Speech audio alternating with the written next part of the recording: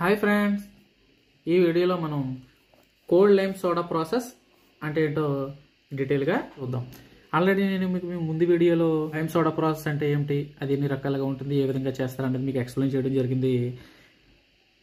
అందులో ఉన్నటువంటి cold lime soda process గురించి ఈరోజు మనం చూద్దాం. In this method calculated quantity of lime and soda are mixed with water at room temperature. అంటే మనం రూమ్ టెంపరేచర్ దగ్గర లైమ్ని సోడాని యూజ్ చేసే ప్రాసెస్ని కోల్డ్ లైమ్ సోడా ప్రాసెస్ అని చెప్పుకున్నాం. మనం ఇక్కడ జాగ్రత్తగా గమనించినట్లయితే calculated quantity of lime and soda are mixed with water. మనం రా వాటర్లో కాలిక్యులేటెడ్ అమౌంట్లో లైమ్ అండ్ సోడాని మిక్స్ చేయడం జరుగుతుంది అనమాట అండి. తద్వారా ఈ కోల్డ్ లైమ్ సోడా ప్రాసెస్ అని జరుగుతుంది. కాలిక్యులేటెడ్ అమౌంట్లోనే ఎందుకు యూజ్ చేయాలి అంటే, ఇప్పుడు మనకి తీసుకున్న రా వాటర్లో కాల్షియం మెగ్నీషియం ఎక్కువగా ఉందండి. అంటే మనం యూజ్ చేసిన లైమ్కి సోడాకి కాన్సన్ట్రేషన్ కంటే కాల్షియం మెగ్నీషియం అనేది ఎక్కువగా ఉంది. అక్కడ మనకి ఏమవుతుందండి, అప్పుడు మనకి రియాక్షన్ జరగగా కాల్షియం మెగ్నీషియం ఇంకా వాటర్లో మిగిలిపోతుంది అనమాట అండి. అదేవిధంగా ఒకవేళ లైమ్ సోడా అనేది ఉండవలసిన డోస్ చేయవలసిన దానికంటే ఎక్కువ డోస్ చేశారు. ఎక్కువ డోస్ చేసినప్పుడు ఏమవుతుందండి, అక్కడ వాటర్లోని కాల్షియం లైమ్ యొక్క పర్సంటేజ్ ఎక్కువైపోయి హైడ్రాలసిస్ అవి సోడియం హైడ్రాక్సైడ్ ఎక్కువ ఫామ్ అయ్యే అవకాశం ఉందండి. అందుకని calculated quantity of lime and soda are mixed with water at room temperature. అర్థమైంది కదా ఫ్రెండ్స్? అంటే కాలిక్యులేటెడ్ మొత్తంలో మాత్రమే లైమ్ని సోడాని వాటర్లో యాడ్ చేస్తాం అనమాట అండి. At room temperature the precipitates formed are finally divided. అంటే రూమ్ టెంపరేచర్ దగ్గర ఇవి ప్రెసిపిటేషన్ ఫామ్ చేస్తాయి అనమాట అండి. అవి ఎలాగ ఉంటాయండి, ప్రెసిపిటేషన్ అనేవి చాలా చిన్న సైజులో ఫామ్ అవుతుంది అనమాట అండి. So they do not settle down easily. ఇప్పుడు ప్రెసిపిటేషన్ అనేది పెద్ద సైజులో ఉందనుకోండి, వాటర్ స్టాగ్నెట్గా ఉన్నప్పుడు అది ఏమవుతుంది, గ్రావిటీ ఫోర్స్తో కిందకు వచ్చేసి బాటంలో సెటిల్ అవుతుందండి. ఇప్పుడు మనకి ఫామ్ అయినవి ఫైన్ అంటే చిన్న చిన్న పార్టికల్స్గా ఉన్నాయండి, కాబట్టి అవి అంత ఈజీగా సెటిల్ కావు. Easily and cannot be filtered easily. అంటే వాటిని ఈజీగా ఫిల్టర్ చేయలేమండి, సెటిల్ కావు, ఈజీగా ఫిల్టర్ చేయలేము. అందుకని చెప్పేసి consequently it is essential to add small amount of కోఅగ్యులెంట్స్. కోఅగ్యులెంట్స్ అంటే ఏంటండి, కోఅగ్యులెంట్స్ ప్రాసెస్ అంటే ఏమిటి, ఇది ఏ విధంగా జరుగుతుందని వాటర్ ట్రీట్మెంట్స్లో మీకు వీడియో చేయడం జరిగింది. అక్కడ చూడండి, క్లియర్గా అర్థమవుతుంది. అంటే కోఅగ్యులెంట్స్ Alam aluminium sulphate sodium aluminate కెమికల్స్ని ఉపయోగిస్తారనమాట కోఅగ్యులెంట్స్ form చేయడానికి. కోఅగ్యులెంట్ అంటే ఏంటండి, ఈ చిన్న చిన్న ఫైన్ పార్టికల్స్ ఉన్నాయి కదా, అవన్నీ ఒకదానితో ఒకటి రియాక్ట్ అవి, అంటే ఒకదానికి ఒకటి అటాచ్ అవి మైక్రోఫ్లాక్స్ అనేది మైక్రోఫ్లాక్స్ కింద ఫామ్ అవుతాయి అనమాట అండి. అందుకని మనం ఈ చిన్న చిన్న ఫైన్ డివైడెడ్ పార్టికల్స్ ఉన్నాయి కదండి, ఇక్కడ ఆలము అల్యూమినియం సల్ఫేటు సోడియం అల్యూమినేటు ఎప్పుడైతే ఈ కెమికల్స్ యూజ్ చేసామో ఇవన్నీ పెద్ద ఫ్లాక్ కింద ఫామ్ అవుతాయండి. ఆటోమేటిక్గా చిన్న ఫ్లాక్ పెద్ద ఫ్లాక్ కింద ఫామ్ అయినప్పుడు అదేమవుతుందండి, గ్రావిటీ ఫోర్స్తో కిందకు వచ్చేసి ఈజీగా సెటిల్ అవుతుంది అనమాట అండి. Removal of precipitate by filtration gives soft water. ఈ విధంగా ప్రెసిపిటేషన్ కింద ప్రెసిపిటేట్ సెటిల్ అయిన తర్వాత by filtration give soft water. మనం ఆ పైన ఉన్న వాటర్ని తీసుకుని మనం ఫిల్టర్ చేసుకుంటే ఫిల్టర్ మీడియాస్ ద్వారా మనకి సాఫ్ట్ వాటర్ అనేది వస్తుంది అనమాట అండి. This process can be carried out by 2 methods. ఈ వీడియోలో ఆల్రెడీ చెప్పడం జరిగింది. ఒకటి batch process and second one is continuous process. Batch process అంటే ఏంటండి, బ్యాచ్లుగా చేయడానికి బ్యాచ్ ప్రాసెస్ అని చెప్పుకున్నాం. కంటిన్యూస్ ప్రాసెస్ అంటే కంటిన్యూస్గా జరిగే ప్రాసెస్ని కంటిన్యూస్ ప్రాసెస్ అనుకున్నాం. ఇప్పుడు ఈ రెండు ప్రాసెస్ని డీటెయిల్గా మీకు ఈ వీడియోలో ఎక్స్ప్లెయిన్ చేయబోతున్నాను. ఫస్ట్ వచ్చేసి బ్యాచ్ ప్రాసెస్. ఈ calculated quantity of lime and soda as already ముందు చెప్పడం జరిగింది అనేది, కాలిక్యులేటెడ్ అమౌంట్లో లైమ్ని సోడాని తీసుకుని మనం యాడ్ చేయడం అనేది జరుగుతుంది అనమాట అండి. Is added to water in the large tank made up A steel plates. అంటే ఇది బ్యాచ్ ప్రాసెస్ అని చెప్పుకున్నాం అండి, బ్యాచ్ల కింద చేస్తామని చెప్పుకున్నాం. అందుకని మనం ఫస్ట్ ఏం చేస్తామంటే అండి, రా వాటర్ని మొత్తం ఒక పెద్ద ట్యాంక్లో తీసుకుని అక్కడ మనం ఈ లైమ్ని సోడాని యాడ్ చేయడం జరుగుతుంది అనమాట అండి. ఇప్పుడు after thoroughly mixing mechanical stirring ఈ stopped and small quantity of కోఅగ్యులెంట్ Alam is added to కోఅగ్యులేట్ the precipitate of impurities. ఇప్పుడు మనం వాటర్లోకి పెద్ద ట్యాంక్లోకి వాటర్ తీసుకుని అందులో ఆలము సోడా అనేది యాడ్ చేయడం జరిగిందండి. అప్పుడు యాడ్ చేసిన తర్వాత త్రూ మిక్సింగ్ మెకానికల్ స్టిర్రింగ్, అంటే మనకి ఎజిటేటర్స్ ఉంటాయి కదండి, వాటితో వాటర్ని బాగా స్టిర్ చేయాలన్నమాట, అంటే బాగా మిక్స్ చేయాలండి.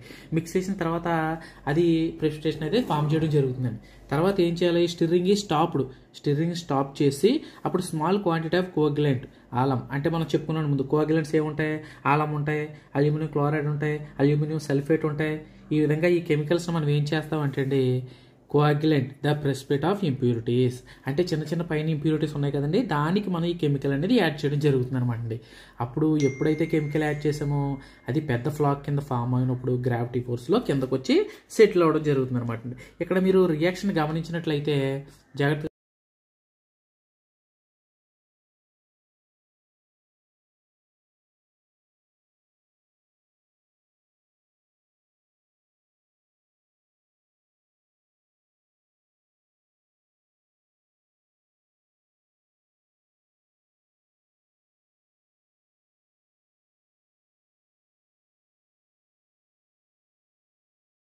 The precipitated impurities sludge settle down at the bottom of the tank.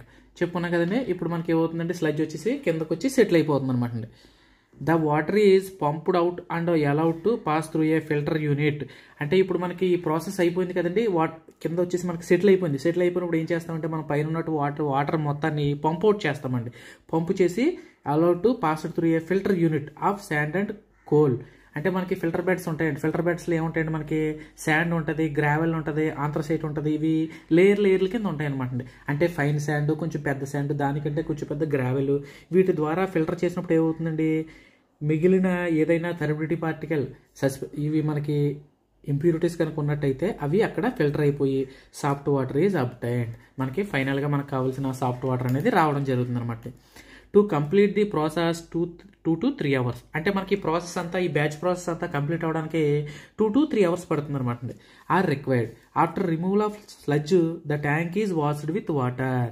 అంటే ఇక్కడ మనం బ్యాచ్ ప్రాసెస్ అని చెప్పుకున్నాం కదండి, అంటే మనం పైన వచ్చిన వాటర్నంతా, సాఫ్ట్ వాటర్నంతా ఫిల్టర్ ద్వారా పంప్అవుట్ చేసేసుకున్నామండి. ఇంకా లాస్ట్లో స్లడ్జ్ ఉంది కదా, ఆ స్లడ్జ్ని క్లీన్ చేసేసి ఆ ట్యాంక్ని మనం వాటర్తో వాష్ చేసుకోవాలన్నమాట. ఎందుకంటే మళ్ళీ నెక్స్ట్ బ్యాచ్ క్యారీడ్ అవుట్ చేయాలి కాబట్టి నెక్స్ట్ బ్యాచ్ కోసం మళ్ళీ ఈ ట్యాంక్ని నీట్గా వాష్ చేసుకుని నెక్స్ట్ బ్యాచ్ కోసం రెడీ అవుతాం అనమాట. ఈ ప్రాసెస్ ఇలా కంటిన్యూగా జరుగుతుంది అనమాట, బ్యాచ్ వైజ్గా. అందుకని మనం దీన్ని బ్యాచ్ ప్రాసెస్ అన్నాం అనమాట. ఓకేనా ఫ్రెండ్స్, ఇక్కడ బ్యాచ్ ప్రాసెస్ అంటే మీరు క్లియర్గా అర్థమైంది కదండి. Next process. This process is continuous and therefore time not wasted during the operation. ఇక్కడ మీరు క్లియర్గా చూసినట్టయితే కంటిన్యూస్ ప్రాసెస్. ఇందాక మనం ఒక ట్యాంక్లోకి వాటర్ తీసుకుని, పెద్ద ట్యాంక్లోకి వాటర్ తీసుకుని ఆ ప్రాసెస్ అంతా చేయడానికి 2-3 hours పట్టిందండి. కాకపోతే ఇది అలా కాదు, కంటిన్యూస్. అంటే ఇక్కడ మనకి రా వాటర్ కంటిన్యూస్గా రావడం అనేది జరుగుతుంది, అదేవిధంగా సాఫ్ట్ వాటర్ అవుట్పుట్ అనేది కంటిన్యూస్గా రావడం జరుగుతుంది. ఇక్కడ కెమికల్ ఎడిషన్ కూడా కంటిన్యూస్గా జరుగుతాయి, స్టిర్రింగ్ కూడా కంటిన్యూస్గా జరుగుతుంది, మొత్తం అన్ని కంటిన్యూస్గా జరుగుతుందండి. అందుకే దీన్ని కంటిన్యూస్ ప్రాసెస్ అన్నమాట. ఇక్కడ waste water during the operation. In this process, add water and calculated quantity of chemicals, lime, soda and coagulants are feed from the top into the inner vertical circular chamber.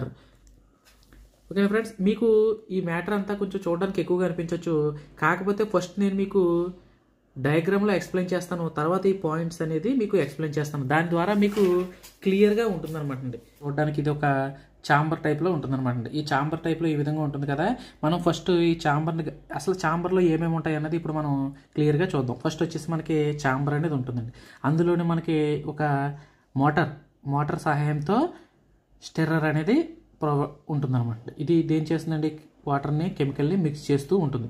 తర్వాత water అనేది ఈ విధంగా centre నుంచి enter అయ్యి తర్వాత ఈ విధంగా బయటకు రావడం జరుగుతుంది. ఇక్కడ మీరు గమనించినట్టయితే వుడ్ ఫిల్టర్స్ ఉన్నాయండి, అందులో మీకు శాండ్ ఫిల్టర్స్ ఉన్నాయని చెప్పుకున్నాం కదా, ఇక్కడ వుడ్ ఫిల్టర్స్ అండి. అంటే ఇవి సెటిల్ అయిన తర్వాత వాటర్ పైకి ఇక్కడే ఫిల్టర్ అవి మనకి ప్యూర్ వాటర్ అనేది బయటకు రావడం జరుగుతుంది అనమాట. ఇక్కడ సెడిమెంటేషన్ అంటే వాటర్లో ఈ సెడిమెంటేషన్ ఏమైతే ఉందో అది బాటంలో సెటిల్ అవ్వడం జరుగుతుంది అనమాట. అప్పుడు మనకి బాటంలో ఒక వాల్ అనేది ప్రొవైడ్ చేయడం జరిగింది. ఈ వాల్ ఫ్రీక్వెంట్లీగా అంటే టైం పీరియడ్లో దీన్ని ఓపెన్ చేసి ఈ స్లడ్జ్ అనేది మనం డ్రైన్ చేయడం జరుగుతుంది అనమాట.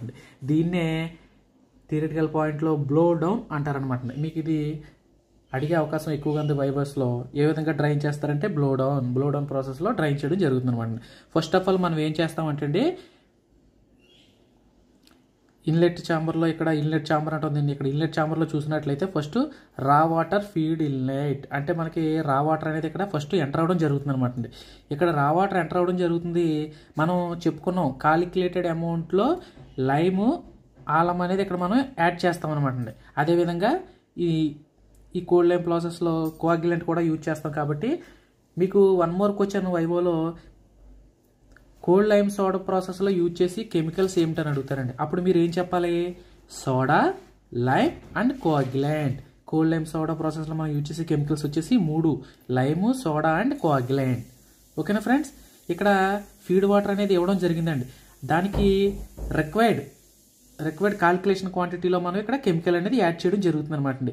అంటే ఇక్కడ ఫీడ్ వాటర్ కంటిన్యూస్గా వెళ్తూ ఉంటుంది, అదేవిధంగా కెమికల్స్ అనేవి కూడా కంటిన్యూస్గా యాడ్ అవ్వడం జరుగుతుందండి. ఇక్కడ యాడ్ అవ్వడం జరిగినప్పుడు ఇక్కడ ఏమవుతుందండి? మోటార్ అనమాట అండి. ఇది మోటార్ సాయంతో ఇది రొటేట్ అవుతూ ఉంటుందండి. ఇది ఎప్పుడైతే ఈ ఫ్యాన్స్ కింద ఉన్నాయి చూడండి, ఇవి ఫ్యాన్స్ అనమాట అండి. ఫ్యాన్స్ బ్లేడ్ మాదిరిగా పెద్ద సైజులో ఉంటాయి అనమాట. ఇవి వాటర్ని స్టిర్ చేస్తుందండి, అంటే కలుపుతూ ఉంటుంది అనమాట అండి. ఈ వాటర్ని కలిపినప్పుడు ఏమవుతుందండి? ఇక్కడ ఈ వాటర్లో ఉన్నటువంటి ప్రెసిపిటేషను, ఈ కోయాగ్యులెంట్ ఇవన్నీ బాగా మిక్స్ అవి ఇక్కడ మనకి చిన్న చిన్న సైజులో ఉన్నటువంటి ఫ్లాక్స్ పెద్ద సైజు మైక్రో ఫ్లాక్స్గా కన్వర్ట్ అవ్వడం అనేది జరుగుతుంది అనమాట అండి. ఇప్పుడు మనకి పైనుంచి ఎంటర్ అయ్యింది కదండి వాటర్, అప్పుడు కింద నుంచి ఇలా పైకి వస్తుంది అనమాట అండి. ఇక్కడ మీరు ఒకటి గమనించినట్లయితే ఈ ఫిల్టరేషన్ ప్రాసెస్ అన్నిటిలో కూడా వాటర్ కింద నుంచి పైకి రావడం అనే స్టెప్స్ అనేవి ఎక్కువగా ఉంటాయండి. ఎందుకండి? కింద నుంచి పైకి వచ్చినప్పుడు ఏమవుతుందంటే, ఇప్పుడు కింద నుంచి పైకి వెళ్ళే మార్గంలో మనకి ఏవైతే లైట్ వెయిట్ పార్టికల్స్ ఉన్నాయో వాటర్, మనకి ఆ వాటర్ అనేది పైకి రావడం జరుగుతుందండి. ఇక్కడ హెవీ గ్రావిటీ ఫోర్స్ ద్వారా హెవీ వెయిట్ ఉన్న మెటీరియల్స్ ఏమవుతుందండి? పైకి వెళ్ళలేవు కదా, అవి ఆటోమేటిక్గా పైకి వెళ్ళినప్పుడు అవి కిందకు వచ్చి సెటిల్ అవ్వడం జరుగుతుందండి. కిందకు వచ్చి ఎప్పుడైతే సెటిల్ అవ్విందో ఇది మనం బ్లో డౌన్ ప్రాసెస్లో బయటకి ఇచ్చేస్తాం అనమాట. ఓకేనా ఫ్రెండ్స్? బ్లో డౌన్ ప్రాసెస్లో బయటకు వెళ్ళిపోద్ది. ఇక్కడ ఈ ప్యూర్ అయిన వాటర్, సాఫ్ట్ వాటర్ ఏదైతే ఉందో అది ఇలా పైకి వెళ్తుంది అనమాట. పైకి వెళ్ళి ఇక్కడ మీరు గమనించినట్లయితే వుడ్ ఫైబర్ ఫిల్టర్స్ అనేవి ఉన్నాయండి. ఇక్కడ ఈ ఫిల్టర్స్లో మనకి వాటర్ ఇక్కడ స్టాగ్నెట్ అయిన తర్వాత ఇంకా చిన్న పార్టికల్స్ అనేవి కొన్ని మిగిలిపోవడం జరుగుతుందండి. అంటే మనకి వాటర్లో మొత్తం అన్ని ఫిల్టర్ అవ్వవు కదండి ఎగ్జాక్ట్గా. ఆ పార్టికల్స్ ఏవైతే ఉన్నాయో ఇక్కడ మనకి ఆగిపోవడం జరుగుతుంది అనమాట. ఆగిపోయి ప్యూర్ వాటర్, అంటే ఫిల్టర్ సాఫ్ట్ వాటర్ అనేది ఇక్కడ రావడం జరుగుతుందండి. ఈ వాటర్ మనం బయటికి కంటిన్యూస్ అవుట్పుట్ అనేది వెళ్ళడం జరుగుతుంది అనమాట. దీన్నే మనం అవుట్లెట్ వాటర్ అంటామండి. Soft water, outlet water. కింద చూసినట్లయితే ఇది బ్లో డౌన్ వాల్, ఇక్కడ నుంచి మనకి ఎప్పుడు బయటకు వెళ్ళిపోతూ ఉంటుంది అనమాట. ఓకేనా ఫ్రెండ్స్? క్లియర్గా అర్థమైంది అనుకుంటున్నాను. ఇప్పుడు మీకు దీన్నే నేను ఇప్పుడు మ్యాటర్లో మీకు ఏ విధంగా రాయాలనేది ఇప్పుడు ఎక్స్ప్లెయిన్ చేసి చూపిస్తాను. The process is a continuous and there four time not waste during the operation.